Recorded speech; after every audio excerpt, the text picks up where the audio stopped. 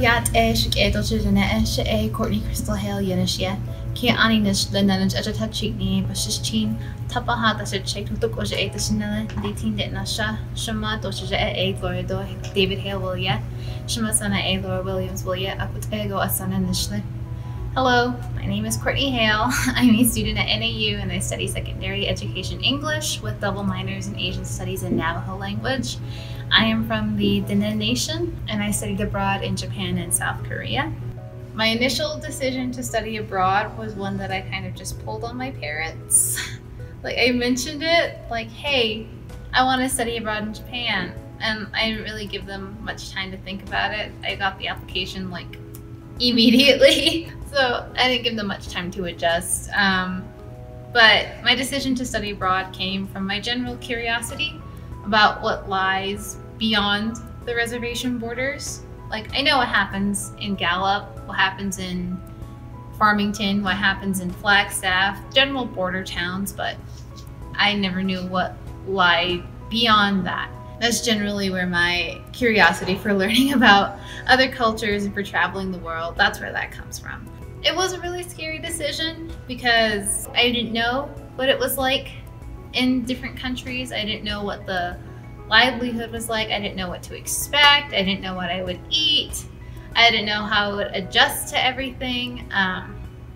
But I think that's a process. It's in the process when you're going to study abroad, is that you have to get over that fear. You have to push yourself to get out of that bubble that you created for yourself. Because if you stay in the bubble all your life, it's not going to be fun. So that was my real push to get out of the country, get out of everything that I knew was normal. And it was a bit odd because it was a completely different culture from what I was used to. On top of that, Japan and South Korea don't speak English. I didn't know either of the languages when they went abroad, but it was something I wanted to do anyway because I was interested in the culture, the language, the people. I wanted to learn from them. It is a general learning process along the way, and that's the best part about study abroad, is that not only are you getting these certain credits or whatever for your home university, you're getting to be amongst these people, amongst this culture, amongst this years of tradition that this country has that's unique about them. And it's a beautiful experience, even though I only went for like a month in Japan and then a month in South Korea. It was the best thing that I could ever hope for. And along with learning about different cultures, I was able to teach people about my culture. The kind of attitude that I got was that we're something of the past. We're something that probably died out a long time ago and there's no such thing as quote unquote Indians anymore. It was nice to go abroad and like, hey, I'm living proof that that's not true. We are still there. We are still continuing our language, we're continuing our traditions, we're continuing this culture that we've thrived on for hundreds of years.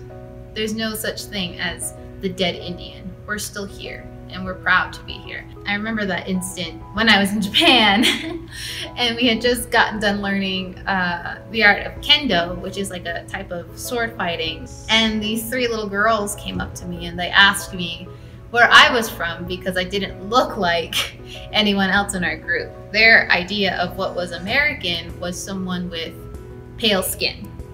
And so we had to have a little back and forth like, no, I am American. And then explain what it was to be Native American. And then in South Korea, I was amongst different college students from different countries all around the world. Even people from the United States, they had no idea who I was or where I was from.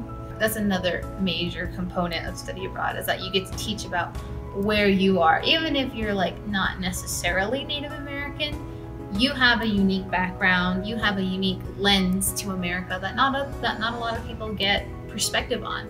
If I get the stereotype correctly from what I got in Japan and South Korea, Americans eat hamburgers and are loud and are very rude. You know, you get to debunk those stereotypes. You get to say like, yeah, we do like our hamburgers, we like our fries, But we're also like this. There are different things to do where we're from. There's different things that I do that's different from everyone else.